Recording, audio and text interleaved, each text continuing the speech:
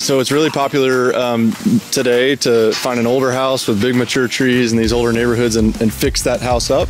And so what you're going to find in the attic space and that weird space is 40 or 50-year-old insulation, bad ventilation, and among other things. And so the house that we're working on now, when it's 100 degrees outside like it has been the last few weeks, it was 140 in the attic space, which is a huge problem for the air conditioning equipment and the ductwork that's in that attic.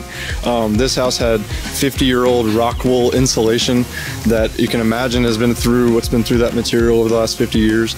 And so hot attic, bad dusty insulation means bad comfort, low comfort in extremities of the house, and bad air quality or dust all over the place. And so we removed the old attic insulation and replaced it with dust-free fiberglass.